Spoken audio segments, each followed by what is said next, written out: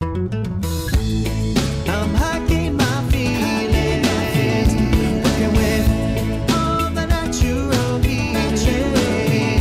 We are the makers of lives in our community, working to set myself free while I'm hiking my feelings. Hiking my feelings.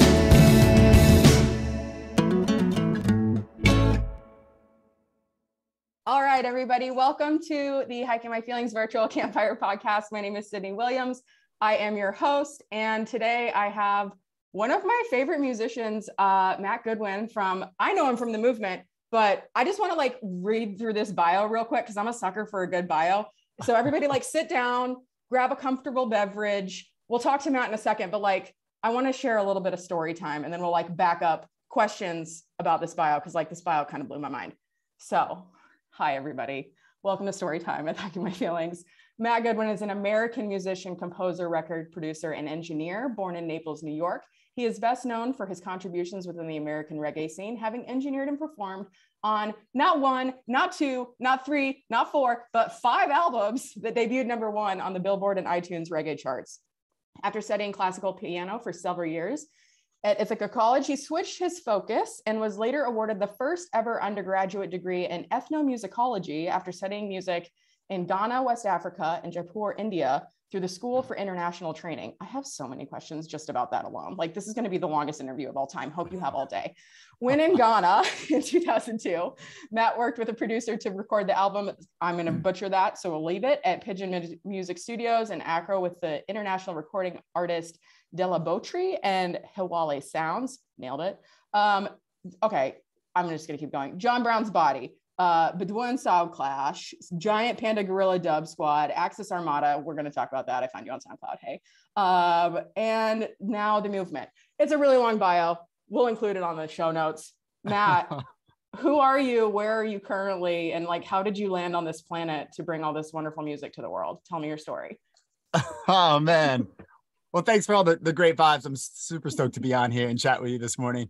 It's just me. I'm Matt Goodwin. I'm sitting here in my home, in my basement, basement studio in Western New York, in the Finger Lakes of New York, which is a stunningly beautiful region if you haven't been here. Mm-hmm. I grew up on the south end of this very small lake called Canandaigua Lake.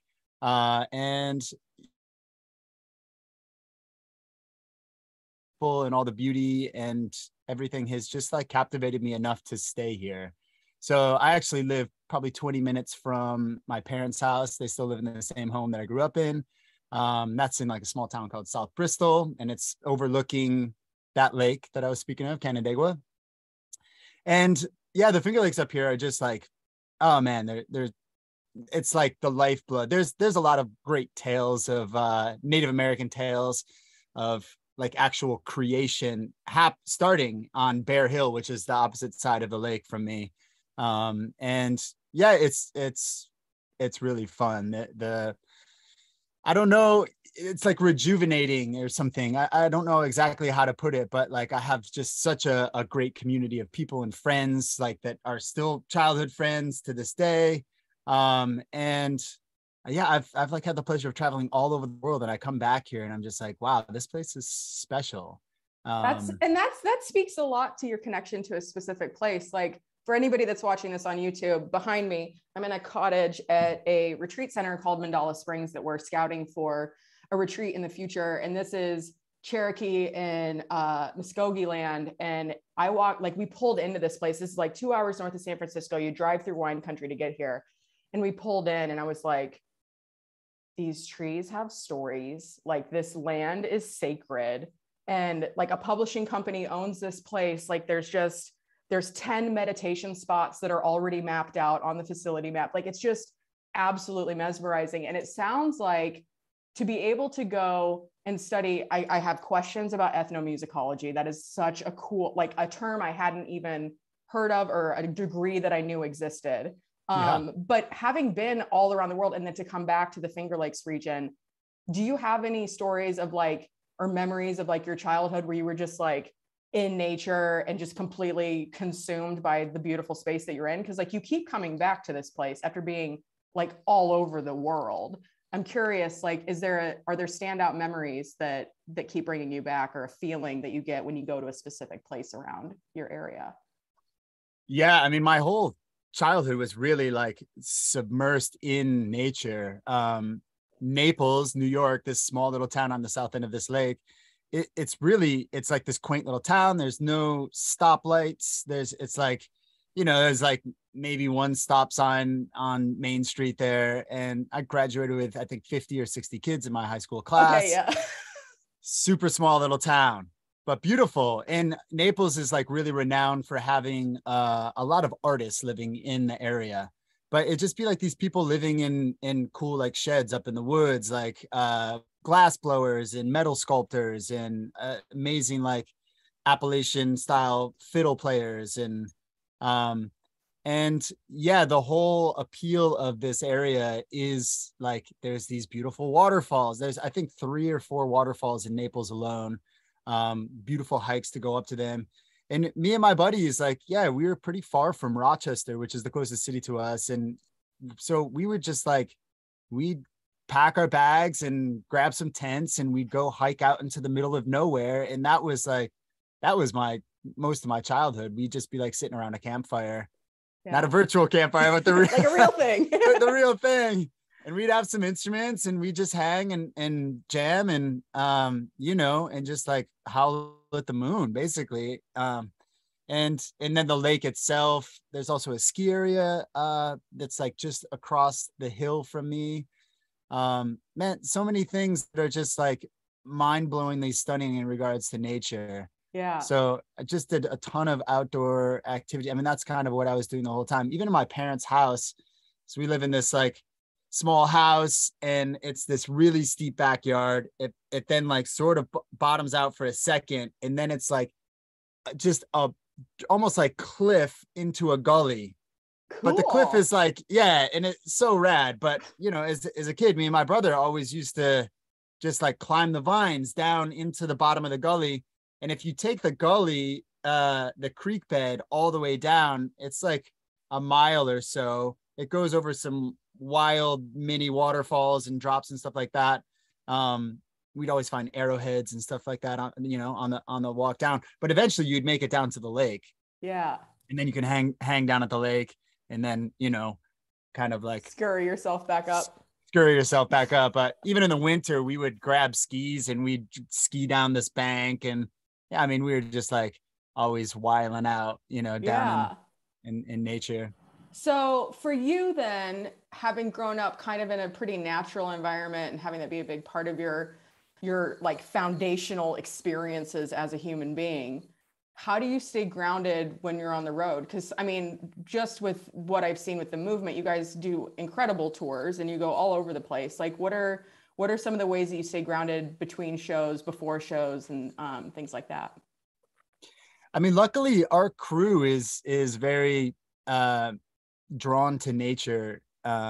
Josh especially. I know you've talked with Josh before, but yeah, we're always seeking it out. On days off on the road, we're like, where's the closest national park? Where do we like stop where we can go take a cool hike, Yeah. And then in the times where we are in the cities, which is, for the shows, the most part we are in the cities. For me, I'm always like just taking some adventure, finding like the city park, finding like some green space within the city, hanging out, like doing some stretching, doing some yoga, maybe meditating for a little bit. Yeah. Those are things that like I always seek out when I'm on the road because I feel like it energizes me. It gives me some peace. It gives me a sense of adventure.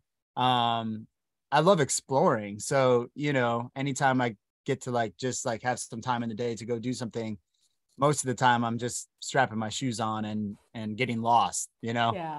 Turning my GPS on when I need to find my way back to the venue. Perfect. Yeah. So what, talk to me about your family and what it's like being a traveling musician, raising kids, being a partner. Like how is all that working and how do you find the balance there? It's a wild balance. Like for anyone to tell you that being a touring musician and balancing home life is easy, they'd be, yeah. I mean, I'd be like, yeah, tell me your secret. Cause I don't know. I'm taking notes. Yeah. Please. Yeah, it's so crazy. I think I'm really lucky in that I'm surrounded by people who I think get me as a human being. And it's funny, we're all born with like certain characteristics or traits or maybe identities. And as we get older, I think those get a little more concrete. Um, and I think for me, it's like, I've realized, okay, I was put on this planet with certain talents or gifts that, like, for me to deny those at this point is like not only doing disservice to, like, all the people I get to hopefully put smiles on faces, but like, it's also like it would be stripping me of my own value and worth and like chutzpah, like what like gets me going and brings a smile on my face. Because when I go on tour and I'm out there and we're playing shows and I'm like, the exchange of energy is so magical. Mm-hmm. It's like, it's my favorite thing. And really, like, for music for me at this point, I think it's always evolved in different things. At first it was like this more of an internal search, and music was a way for me to kind of understand myself or explore feelings or things like that. At this point in my life, I really feel like music is representative of therapy. Mm-hmm. Where like when I'm interacting with an audience, that's church to me. That is like the holiest moment that I get to feel on this planet, where like I see people losing any sense of like doubt or or turmoil or whatever, and people are just like lit up and they're not thinking about anything, but they're being human. They're connecting to their spirit, they're connecting to the spirits around them, and everyone just gets like, it's a moment of elation and joy. And those are the moments that like we all need as humans on this planet, because there is so much suffering, there is so much like to overcome. I don't care how good you have it, like life is hard, life is difficult. So to share that moment and to encourage people to live that and hopefully like be able to reflect back on those moments, I think is like such it's such a blessing, it's really such a gift. And I know how important it is, not only for myself, but more importantly for everyone else. Like, people who connect to the movement's music or any other, project that I'm a part of, I realize the power of music and what it does to people. And my family sees it, Yeah. So when, my partner, she's incredible, and she grew up in a very like alternative family, lived on more or less like a hippie commune. Yeah. Out in the middle of nowhere. Her father was like a OG Santa Cruz hippie that like moved to upstate New York and like bought this huge plot of land with a farm on it. And I love it. I don't know all the stories, but like I just picture at times there being like 20 people living on this land, and everyone just sort of like living off the land and rebelling a bit against society and government and the structures that have confined us. Yes. So, she grew up going to all these fun, funky parties in the woods where it was music and dancing, and she's a huge dancer. And so she fully embraces and understands the spirit of music. Yeah. And my kids have just from the time they were born till now, and I have two sons and they're 12 and 13 years old. They've always known me to like, it's like my work, that it's like, dad's going to work. And I've talked to them so many times, to like reassure them that like how much I miss them and how tough it is to balance the thing, but how, also what I just explained to you with the power of music and what it can do for people, and to let them know that like, I'm trying to help people as well. So this isn't like just a selfish endeavor where I'm out there like looking out to like be seen or whatever, like some egotistical adventure. It's like, it doesn't represent that at all for me. So yeah, I think my kids, they understand it as much as they can at the age that they are. And, at this point, now that they're older, it's like they're, I try and take them to as many of these things as I can.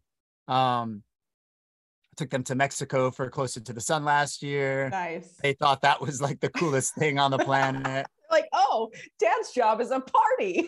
Yeah. I don't know if they cared anything about the music, but the skate park that they found down there, they were like, they couldn't get enough of. Like in the it water. was when we were at Fiddler's Green week before, I can't even Yeah, remember. I think it was like, yeah, it was so cool to see Kyle's kids and like just I could like they were chucking fruit, like I caught fruit snacks. I was like, these kids, oh my god, it just brought like, and I hadn't seen Stupid live in so long. I was like, and this is why I love seeing Stupid play live, like the music, all of it's on stage, like it's so good.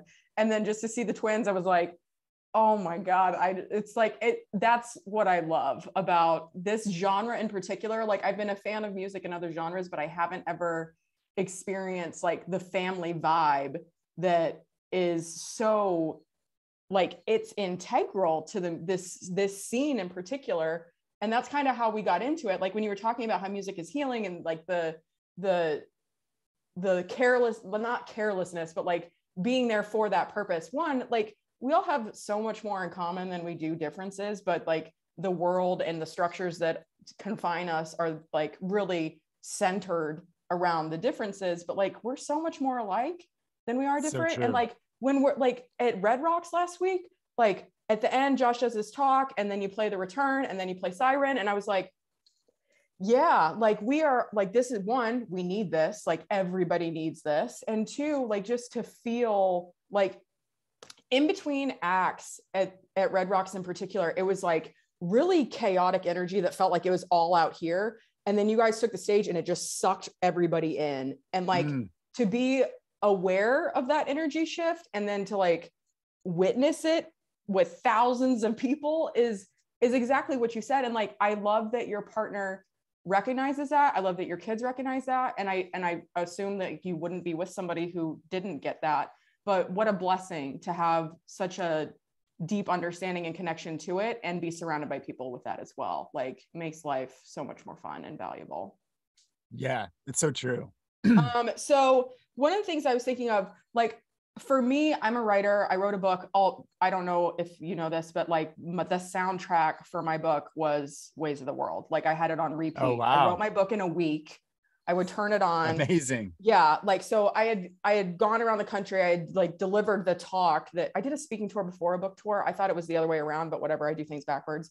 So Nice. I delivered the talk like 40 times. And then I came back to a house that we were staying at, and I sat down and I put on Ways of the World. And then I just like, I've never dropped into flow state with music that's not like solfeggio frequencies so fast.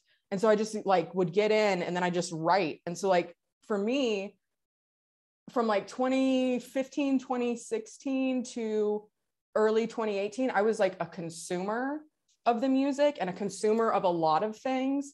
And then like a switch flipped and I was like, I'd like to create now. And I did. And so I'm curious, do you find yourself going through phases in that way in your creative process and your creative journey in between albums, in between tours? Like, because when you're out there creating, like, how do you refill your cup after you're giving so much of that energy? And there is that exchange, but it does, I know from experience, like it takes a lot of energy to bring that energy. So how do you refill your cup, and what is your like flow like between tours, between album releases and stuff like that?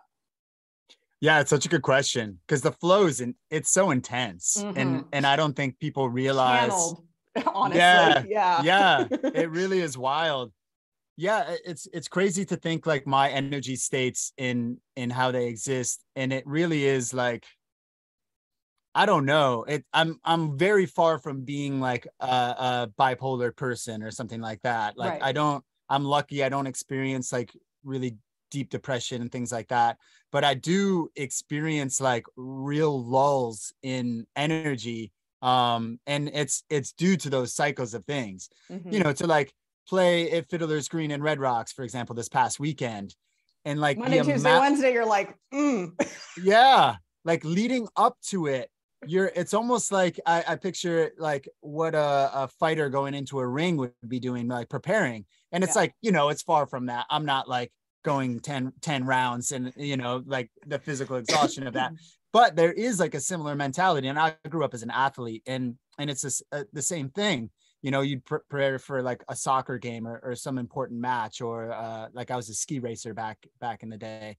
And, you know, like everything like leading up to the moment of that performance is like you're conserving every last bit of energy to then be able to like put every last piece of focus and energy and joy and whatever you can into that minute moment.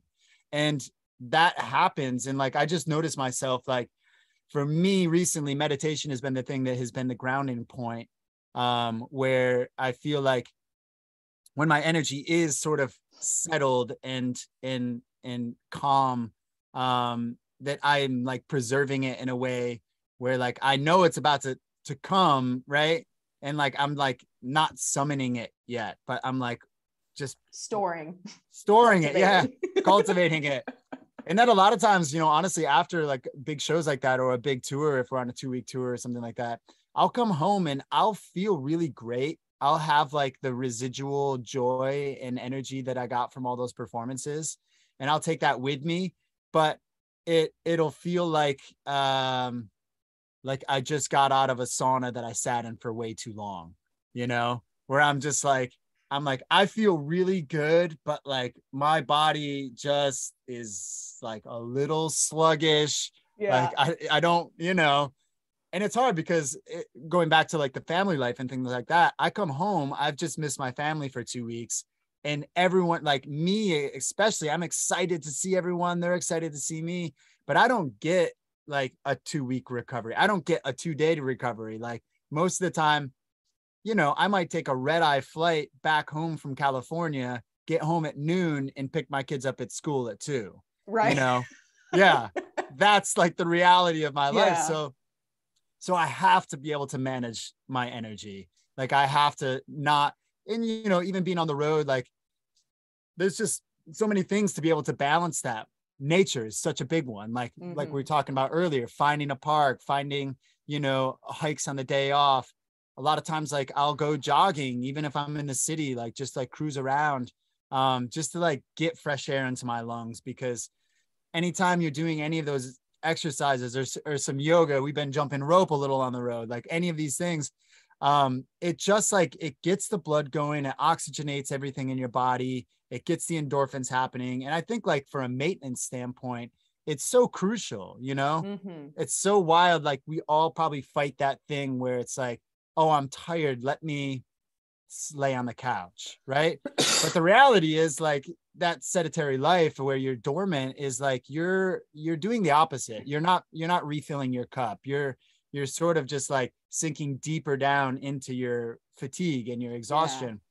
So a lot of times for me, when I need to refill my cup, I try and push myself to be like, okay, you know what does it? You know, getting out and taking a hike does it. You know, like jumping into that brisk cold lake is going to do it.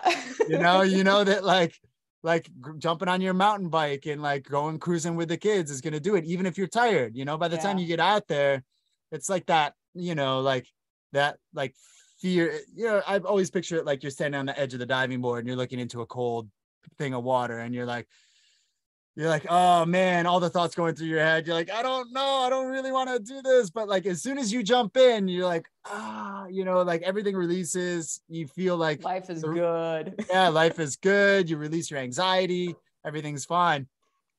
So for me, yeah, like refilling the cup to me is a lot of times like refueling my energy with things like that, like getting out, getting active, trying to exercise more, trying to like get in the forest. For me, the forest in particular is like very rejuvenating. And I grew up, you know, in the woods more or less. Yeah. There's something magical about the trees, and there's something magical about like connecting to the animals that are like cruising through the forest and seeing, you know, like all the subtleties of life and in the moss and the mushrooms and the, you know, like all the beautiful things that are happening there. And that really like, that fills me up. On a musical tip, it's very strange. And every artist I think taps into different things when they're trying to like find inspiration for music. For me, I have a really interesting relationship to music in that I don't listen to much music. It's almost as if the music I'm working on is so consuming and so intense that like that bucket's full. Like I relate to that because I don't read a lot and I'm a writer. Yeah. It's weird. And originally the language that I had for it, which never really felt like my true story, but like was the closest thing I could think of, was like, I didn't want to be influenced by, because like I am extra sensitive to energy. I'm extra sensitive to people's needs and thoughts, and I mimic what I find attractive. And I think that's a natural human trait. Like that's how language works. But for me, I was like, I think it's like, I don't want to accidentally, and I don't remember who said this. I feel like Mike Pinto might've said the same kind of thing, but like somebody, I can't remember if it was Mike or not, or somebody else, but they were like, I don't listen to a lot of music because I don't want influences to come into unknowingly. Cause like I'll hear something randomly and then that bass line or that guitar riff might work its way into what I'm creating. And I think I feel the same way about writing. Like I'm trying to find the words to describe my experience, not necessarily, and like I find help in finding language for that by like reading other things. But where I find the inspiration for me is like connecting the dots between the nature, the experience I'm having, and like trying to find the words that humans can understand to like put to those feelings. So I feel that like deeply. And that's interesting because you're not the first musician I've heard that has said that. That's really cool. Yeah, it is interesting. And it's not like a forced thing. I'm not like actively no being music. like, no music, like kids turn that off, or whatever. And then, obviously like you'll hear things along the way, like you'll be on the road and someone will be like, yo, did you hear the new Coffee track? Or did you hear the new blah, blah, blah, and you're like, no. And then someone will bump something and, maybe you'll like find some inspiration off of that. For me, a lot of times, like the inspiration in music is like the feeling of it. I'm personally not like, I don't connect to music lyrically, which is so strange. I realize that like 95% of people out there, probably 99% of people out there are just following the story. Right.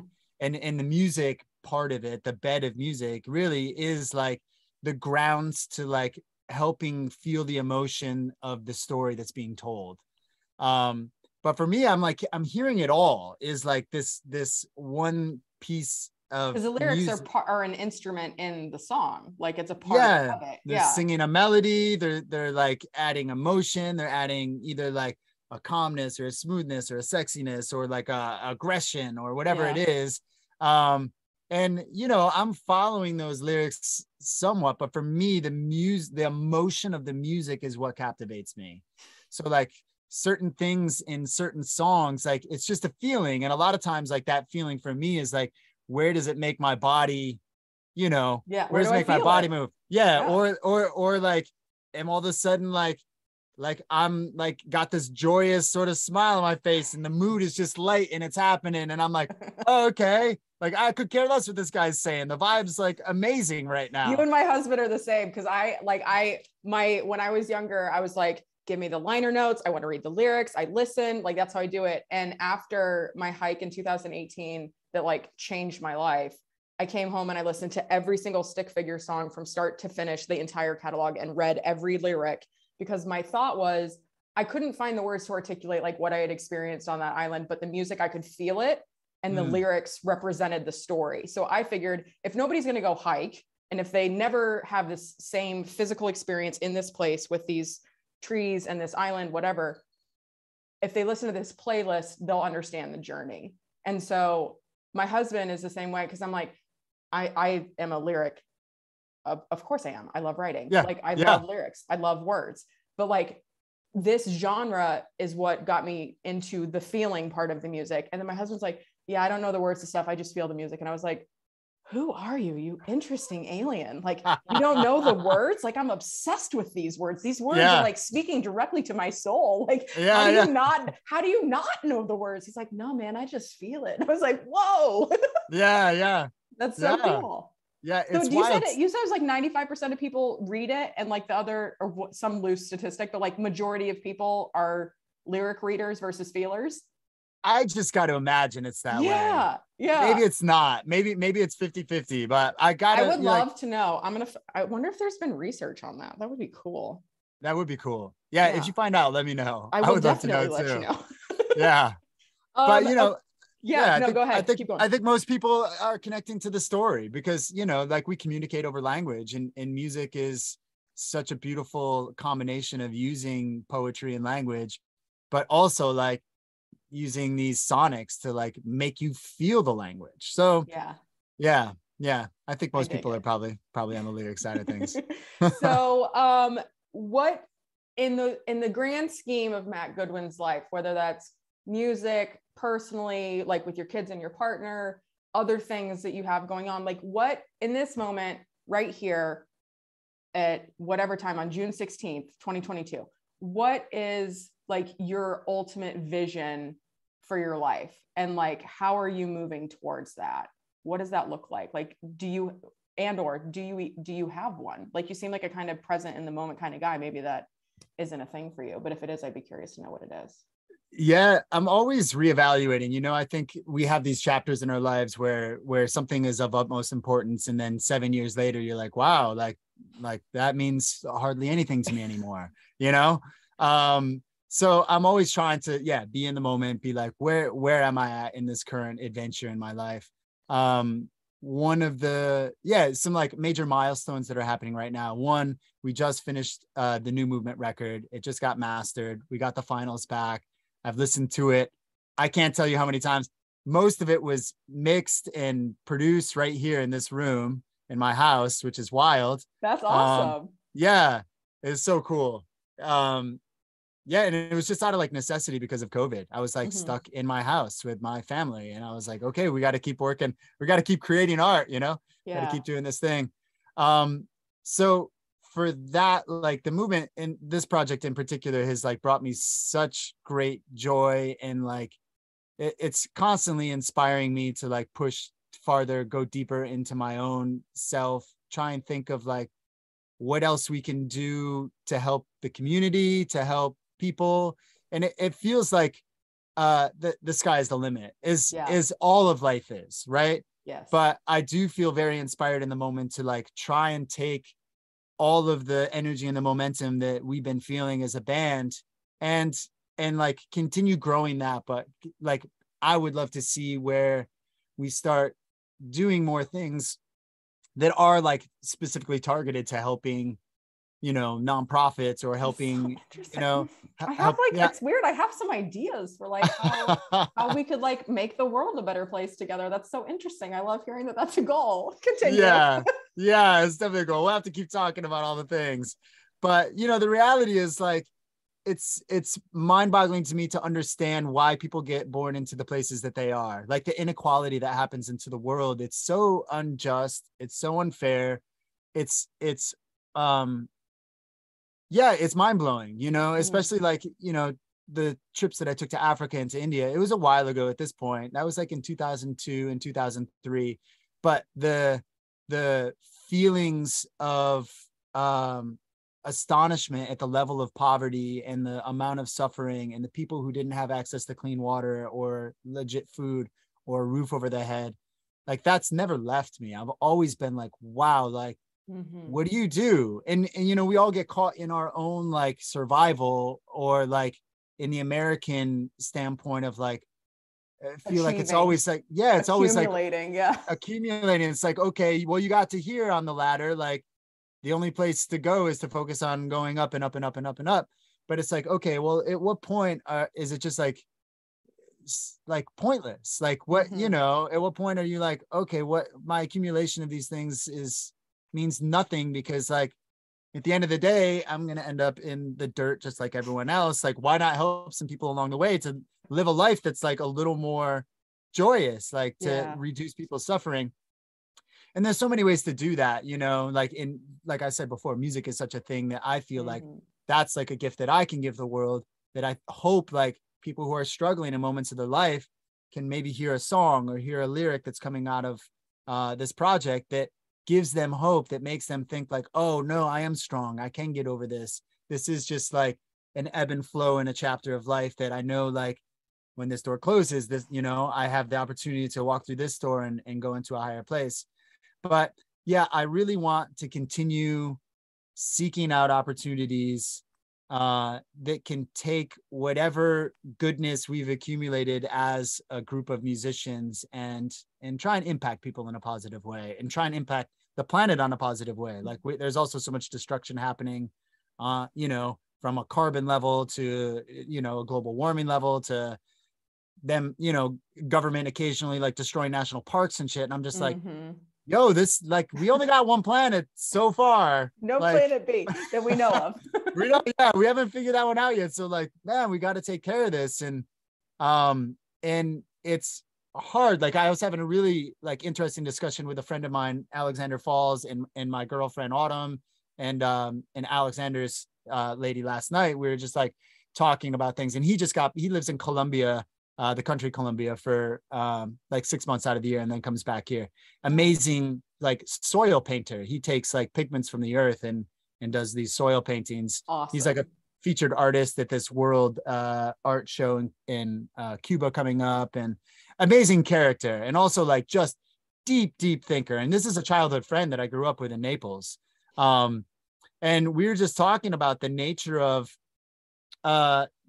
you know, in specific, I was thinking about like recycling and things like this, like, and it's like such a wild thing, because I'm always like thinking to myself, like, wow, like we beat ourselves up so much about like our individual efforts towards like what's going on. Like, how do I reduce my use of plastic? And then how do I reduce my waste of food and all of these things?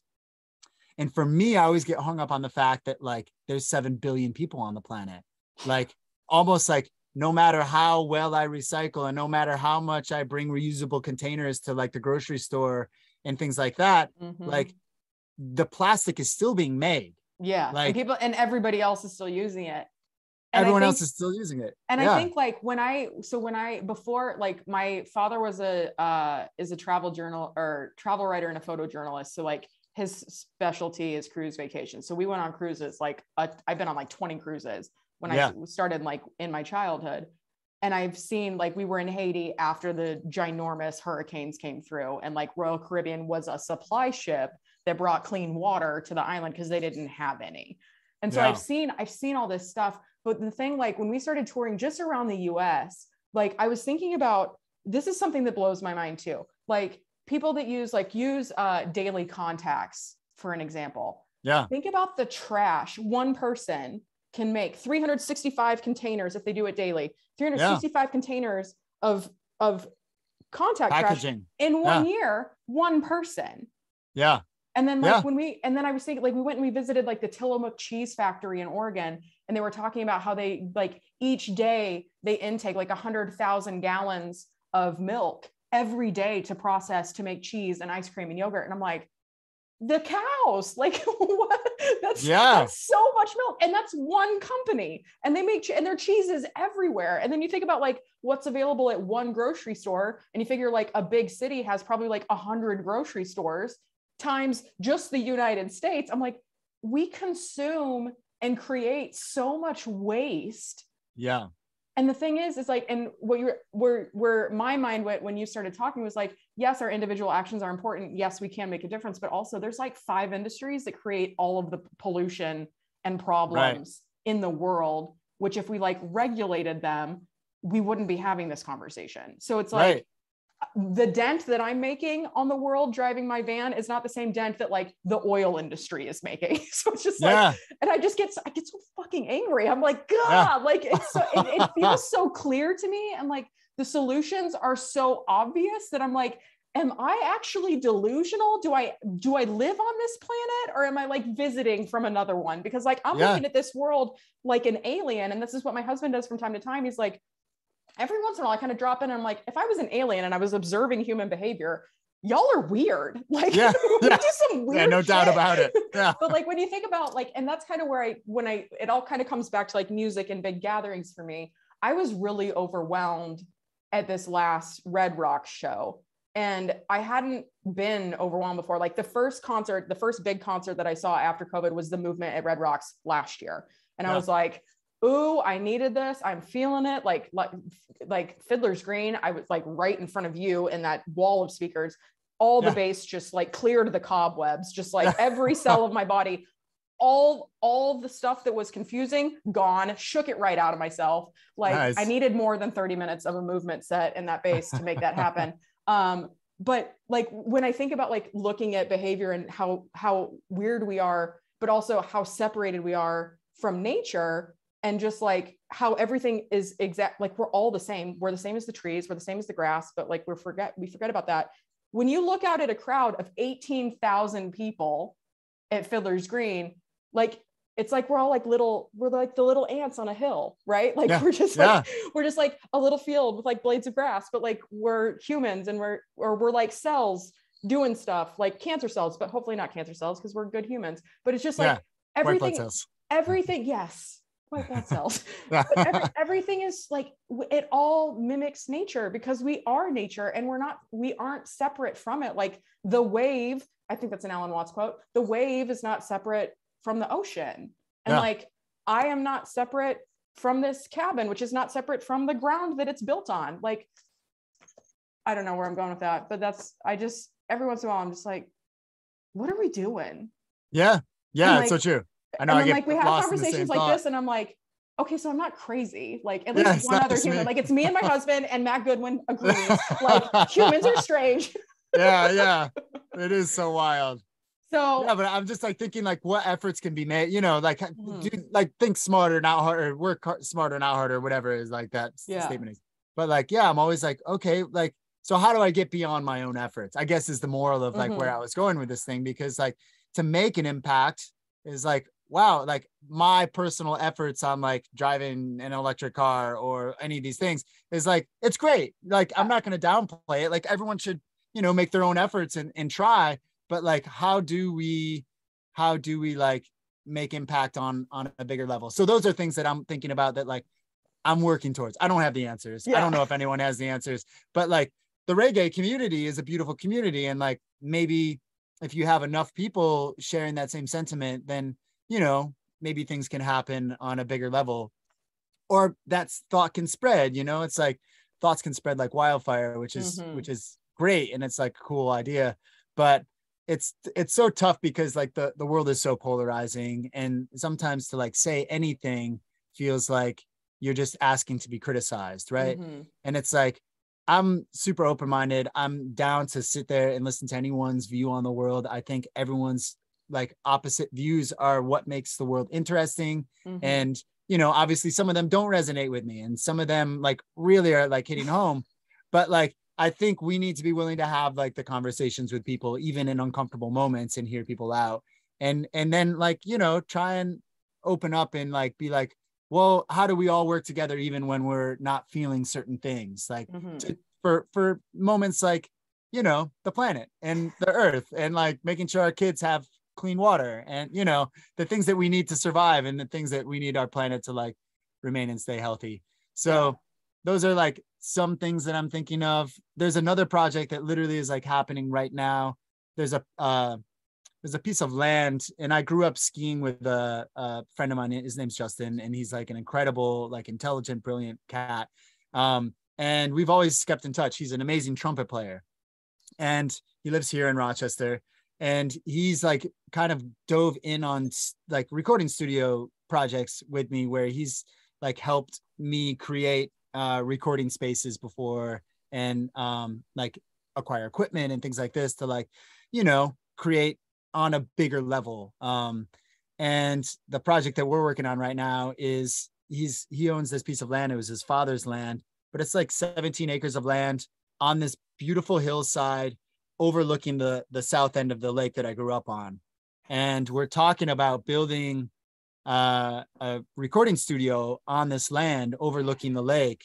But I think the idea is to like it's like, well, the world doesn't need another recording studio. Everyone can record, right? It's like, I can sit here in my basement and make a record, like so can a lot of people. But we're like, how do we make an experience for people that like want to get away, that like want to connect with nature, that want to have like an experience where yeah, it's like you can dive a little deeper. You can step away from the world as we know it. For me, the like greatest recording experiences I've ever had are when I've been into some remote place in the middle of nowhere. Like the movement typically records at this place in rural Virginia, and it's like, you know, I don't know, 50-acre plot of land. You have to take all these wild dirt roads to get there. And then Nice. you go down this driveway. It's like he's got a whole bunch of goats over here hanging out in the pen, and then there's like this big barn, and you just like stock the fridge with a bunch of food, and you stay right there in the barn that is the studio. The upstairs is all places for like you to sleep, and you know, we will go there for a week or 2 weeks, and like there's no, I don't even think there's cell reception out there. It's like Yeah. you're just out, you're done. Time You're doesn't like, exist. It's all in this barn. The yeah, vibes, the magic. you get to release all of like your worries about doing this and doing that. You're just like, hey, everyone, family, social media world, everyone, like, I'm out for the next 2 weeks. We're just gonna pour our energy into creating something beautiful. And that's the intention with the space here, is like, let's make a space where people can get away and have an amazing experience. And obviously, like, you know, because we're in the music thing, the recording thing is like, you know, maybe our initial primary focus of it, but I see it like that space being used for so many things. You know, I want it to be a gathering space for whoever, like who wants to gather on some therapeutic endeavor, or, you know, like maybe it's like bringing speakers in who are sharing knowledge and information that like should be shared with the world. Yeah. Or, you know, and then he's got like a little plot of land down below that piece, which is on the lake. So I'm like, oh man, yeah, we can get people out on the lake, we can get people swimming, we can get people in kayaks. Yeah. So that's like a vision for it. But like, I just like, you know, I like wild and whimsical and all this stuff. So I picture, you know, there being like little yurts like scattered around the property, and all these cool little trails connecting it, and like funky little tree houses, and like, you know, like it just being like a world outside of a place that you would think is like normal. Like, Yeah. you know, I want that spot to be the spot that like the aliens are like, whoa, that shit's weird. Yeah. Yeah. Or they're like, these humans get it. Oh yeah. They got it. Finally, we found our people. We found them. They're in this weird little plot, like overlooking Canandaigua Lake. Oh my gosh, I love that vision so much. Like I feel it. I feel it for you. And I'm very excited to visit someday and like be like, remember on that podcast however long ago? Yeah. So that's like a current dream, you know, going back to the original thought of like, what am I walking towards? What am I like, what's exciting me in the world and things like that. So for me, it's sharing like deeper connections with humans. I think with social media these days, it's like, it's brought us closer together and being able to connect with people. And it's also like tore us apart from the human connection of like getting up in person and like spending time and not like just thumbing through a whole bunch of shit. And we're all like, I'm a victim of it. Like we're all victims of it. Yeah. It's weird because it's like built into our business in a weird way. It's hard for us to separate. And I like my zone, my work, my everything is the opposite of how I have to promote it. Yeah. Yeah. I want to be so far removed from social and like computer connections. Like it's important to get the word out. That's how people find us. But also like there is nothing this like nowadays, especially after being in quarantine and like not being able to do live events for a while. The one thing that I hate more than anything is sitting in a room full of people doing this. Yeah. And I'm like, we are right here. Like there is energy to be exchanged in real time. Like I am like in your cells. I am in your orbit. There ain't nothing here that's more important than this right here. Like this is what I'm here for, is like genuine connection, awesome conversations. And just like, I want to be like, I turned 37 on Friday at Fiddler's Green. And my takeaway between Cali Roots and my Colorado weekend is like, I'm not doing anything that doesn't bring me joy or expand my consciousness. That's my purpose on this planet, is to be present, whatever that means. And and that's my filter now. And those are my guiding lights. Like I have a vision. I'd either like to partner with a place like this or build something like what you're building. Like, I think the vibe that I'm finding and the people that I'm surrounded with is we all want to live communally. We all want to create experiences where people can get back home to themselves. And like this original vision that I had where it was just a name and I was like, oh, I'm hiking my feelings instead of eating and drinking my feelings. Like, that's interesting. And now it's my book and it's this community and it's this nonprofit and it's the retreats we host and it's the conversations we have. And it's this little itty bitty tiny seed is now all of these things. And like, I think that the same could be said with the music is like, for like the journey of like a song from start to finish. Like I have had the distinct privilege of like Heal It, K-Bong's, one of K-Bong's songs on his last album, he did it with Mike Love.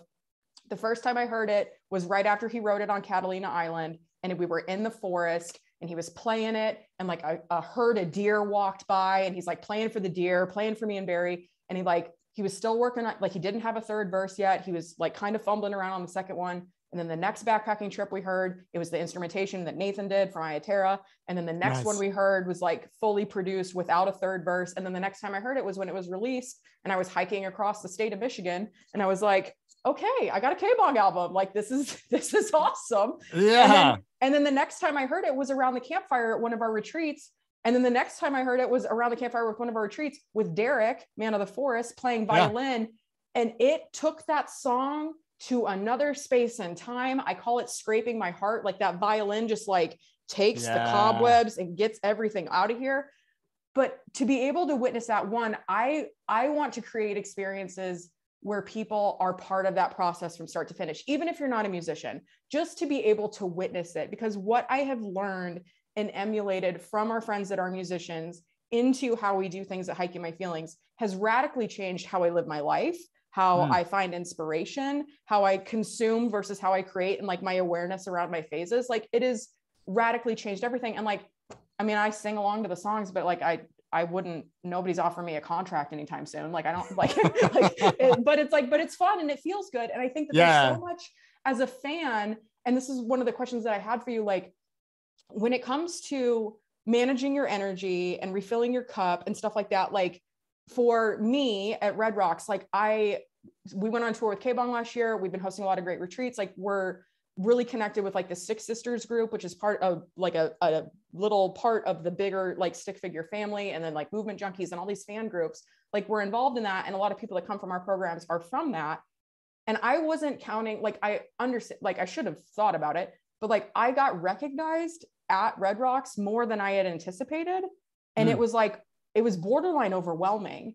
And now that we're all coming back together, and especially for Stick Sisters, like there's a woman named Elise that's an admin for the group. And some of these other people, like they're getting recognized at shows too. And it's almost like, it's kind of like, oh, this must be what the guys feel like when they get stopped and you're like, oh my God, your music means so much to me. Somebody's like, oh my God, your book changed my life. And I was like, I mean, like I wrote it for myself with the intent of like sharing the message, but like to actually have somebody like, not just like write a comment or leave a review, but like in your face telling you the impact you've made. Like how do you prepare for that? Like, do you have any words of wisdom for some of the folks in the community that aren't the musicians, but are like becoming more and more active to help promote the music and like build this community around it? Do you have any advice for people that aren't used to being like recognized in public and how to like navigate those situations? Cause like, how do you get away from the drunk guy that's spitting in your face? Like we've all been there, like at the merch booth, there's the dude, like, he's like, there's spittle everywhere. Like how do you navigate that? Like the easy conversations are easy to navigate, but on the harder side of things, like any tips for folks? Like, how do you do it? It's tricky. Yeah. I mean, you gotta, in every little situation and interactions, its own little island, right? For sure. For me, like I always love the human connection and the interaction. So like, I will always make time to say what up to someone, if someone's like excited to like say, hey, and like, chat for a second, I'm there to chat, but like all things, you just have to like respect where you're at, It's like, if at that moment, like literally it's my last chance to call my kids before they go to bed, I'll just say, you're not hanging out in the crowd. yeah, I'll just, well, or if I'm talking to someone, I'll be like, oh my gosh, it was so nice to talk to you. Like, let's catch up soon. I got to call my kids real quick. Yeah, I'll just be honest with them, you know? I mean, you can play it off however you want, you know, like you can take the fake phone call and be like, oh my gosh, hold on, you know, and like, I mean, you do whatever you want. You know? I'm a horrible liar. I like the Yeah. idea of just being like, this is like, I'll just be like, it was really great to meet you. I'm also extremely overstimulated and overwhelmed. So thank you. Next time, like, I'll be better prepared. Yeah. You know, I think honesty is a good way to go. Yeah. Is great, you know. Yeah, it's tough though. And like different people deal with it in different ways. You know, Josh, for example, you know, I think he gets obviously hit up more than anyone because lyrically his message has impacted a lot of people. And you know, and sadly, I feel like he's had to remove a little bit from like being out and about in those situations where we're playing a show that day or something like that. Because like it is a lot of energy to perform. It's a lot of energy to like, you know, even like human interactions, like that little like thing to be on, right? To like be like mentally sharp and to like be sparring with words back and forth. And, you know, it's like, it takes energy. It's a lot of energy. So I don't think there's anything wrong with like, you know, respecting where you're at with your own energy. And if you're feeling tapped and tanked, you know, it's fine. It's completely fine to be honest with someone and be like, oh, you know, I appreciate it so much. My night's kind of winding down. Like I got to get back to, you know, rest and save up some energy for the next one, or I'm heading home, or I'm hungry. I need some food or whatever. You know, I think honesty is great. If someone can't respect you being honest with them in your time, then maybe the conversation should end anyways. Yeah. It's a very nice way of putting it. Okay. So I have two more questions. So this fall, my husband and I are going on tour with K-Bong and Johnny again. And this time, last year I was like, hey, Kevin, do you have a tour manager? And he was like, no. He explained all the different people that make things happen behind the scenes and like gave me like a 101 on the like support team of a tour kind of thing. And I was like, cool. So if you don't have one, I would think I'd be good at it. Like I'm a event wizard. I've booked and promoted 2 of my own tours, speaking and leading retreats and hikes around the country, different, but same. Like I'd like to I'm interested if you're looking for one. And so this year, like he's kind of passing off some of the duties to me and I really want to crush it. So of all, like you have been, I mean, you've toured with lots of different bands. You've been all over the world. What is like, do you have any memories of like a really impactful contribution that a tour manager made to your life to make your life easy? So all you had to worry about was like bringing your best self to the stage. Yeah. I mean, that shout them out if you feel appropriate. Yeah. Yeah. I mean, that really nails like that thought of what a tour manager, like a really great tour manager will do. And then good. So like interview's over. I nailed it. Continue. Yeah. Just do that. Just do whatever it takes to do that. And like, yeah, you're the best tour manager on the planet. Yeah. There's been so many great people I've worked with, you know, most recently, Steve Donovan is a cat that's been like tour managing with the movement. And Steve has like a ton of experience in so many different realms, but like he was like, you know, stage manager, production manager for major music festivals. And he's also worked with a lot of different bands. I think what he excels at is all those things that need to happen like before the show. You know, like if you iron out all the details and you're an organized person and you're like, hey, we need this, and this, and this. And there's so many different like levels of it. It's like, maybe we need like, and every band is so different. So like maybe K-Bong's expectation is like, hey, we need a juice machine with fresh vegetables and whatever, like backstage every day, you know, just following up on that stuff so that like, you're like, hey, the guys are showing up at this time. Let's have this and this and this ready for them. You know, on a grander scale is like the production side of things, which is like, our band is getting to the point where like that is a real not struggle, but like it's a lot to overcome for every show, you know, because like we're renting lighting equipment and stuff from certain companies in certain towns and making sure they're trucking the equipment to the event and making sure it's in there in time for load in so that our lighting designer can set everything up in time to do our sound check. And you know, it's a lot. And then it's a lot. And then with our band, it's like we have, you know, I'm in New York, Jay, our bass player, is in Philly. Josh is in South Carolina, Gary's in Florida. And then Dave, our sound guys, he's in California. We've got other guys in Boston. We've got, we're all coming from different places. So just to do a tour, the logistics is a nightmare. Yeah. So I don't know if that'll be the case for you. I don't know like what the specific situation is, but like, he's taking care of booking our flights, but also like booking the flights in a way that we all arrive at a similar time. So when we're renting a Suburban and we're all jumping in it, people aren't sitting around waiting for like Gary, who's like, why is Gary's flight 6 hours later? Like someone's got to go pick him up. Like, it's all these little things that it's just like time management and being conscious of like where everyone's at. And, if you're traveling all the time and that like, sometimes people need a break, or like, if it takes on the map 4 hours to drive to this place, well, let's give it 6 hours and let's break halfway and take an hour hike and get some food, let's make the day nice. Like, let's, make sure everyone's hydrated and getting some sunshine and vitamin D and getting some proper food and, all the things. So it's just about, for me, like, it's about just living a good life when you're on the road, like not having being to be healthy and not having to like succumb to the conveniences that are available. And like, but it's like, you have to be so solid in your commitment to health before you even hit the road to be able to maintain that. And then to have the support that like reinforces that commitment is huge. And I love hearing that from your personal experience, because that's what I've witnessed with K-Bong and Johnny is like, K-Bong wakes up, he stretches, he has his juice, he does his thing. Like, and there's like, to be able to give space for you guys to have your routines that allow you to be the best version of yourselves on stage. Like, that's my goal. So yay. Thank you. Yeah.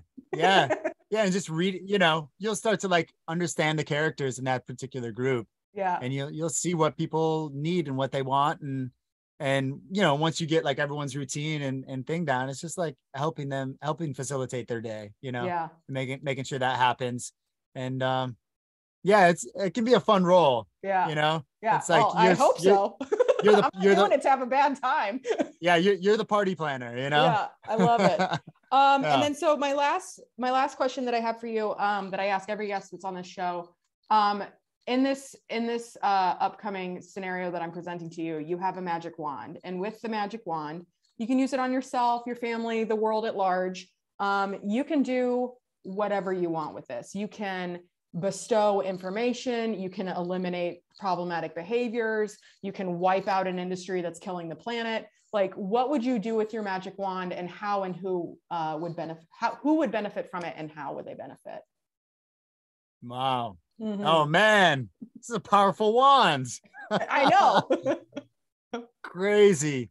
I'd be waving it all over the place, but if I only had one wish, I think it would be, I don't know, to bestow maybe like a sense of patience and willingness to listen for everyone. I just think that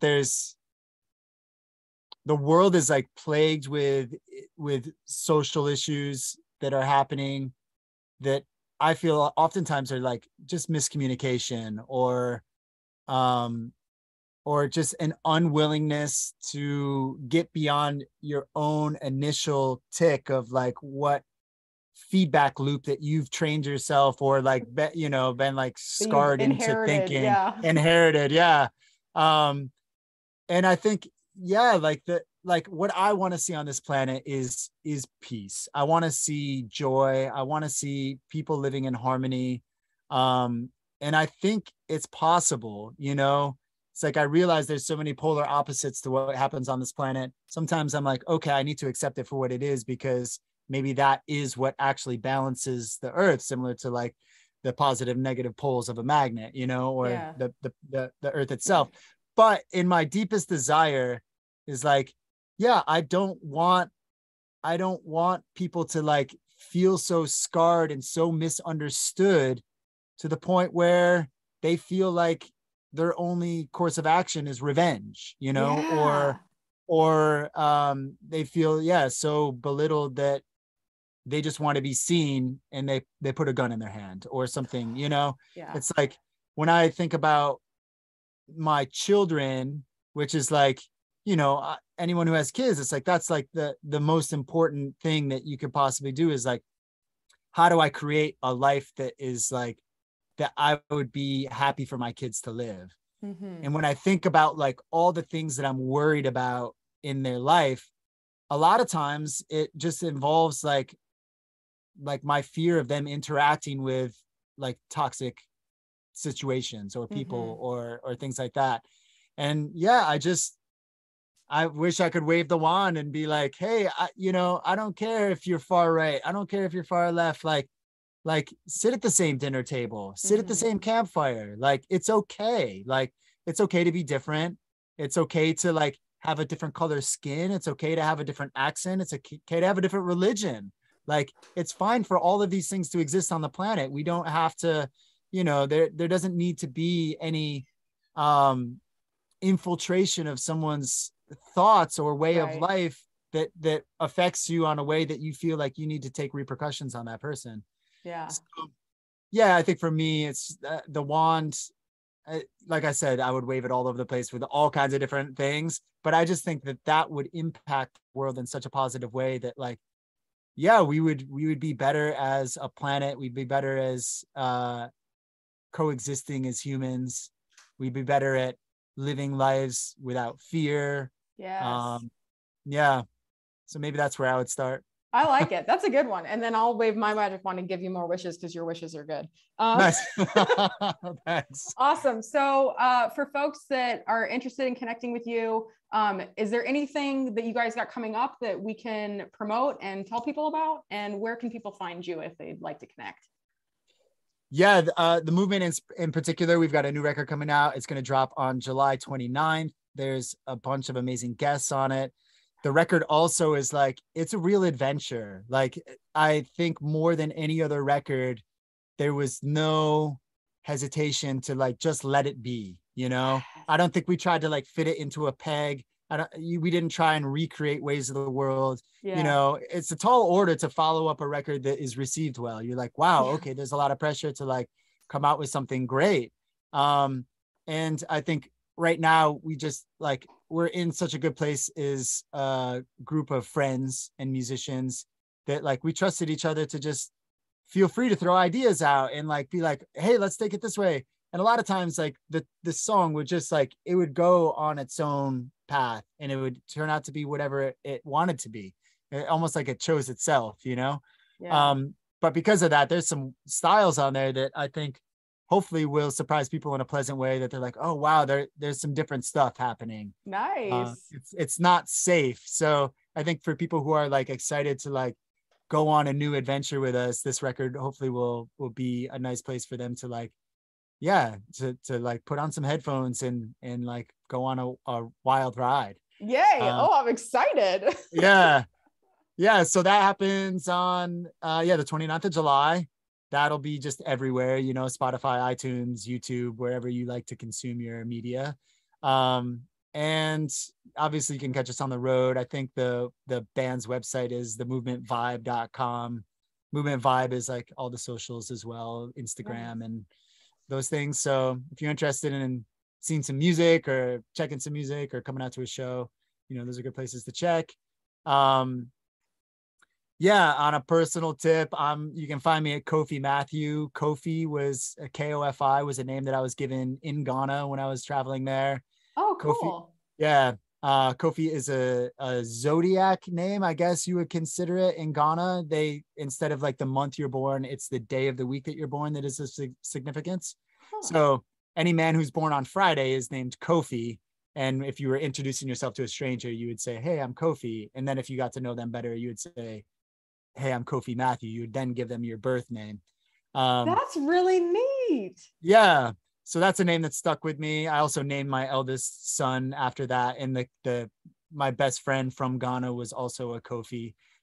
He lost both of his parents to AIDS at a very young age and raised his 4 brothers and sisters from the time he was 12, and is like the strongest dude I've ever met, just mentally and spiritually and physically. And so Kofi Matthew, you can find me, on Instagram or whatever. And yeah, I think the Riot City Sound website still exists if you want to, learn about. Hopefully, I'll start putting some information on this new musical retreat recording studio in the Finger Lakes of New York that we can have some fun brainstorms on how to bring people together into nature and share music and art. Yeah.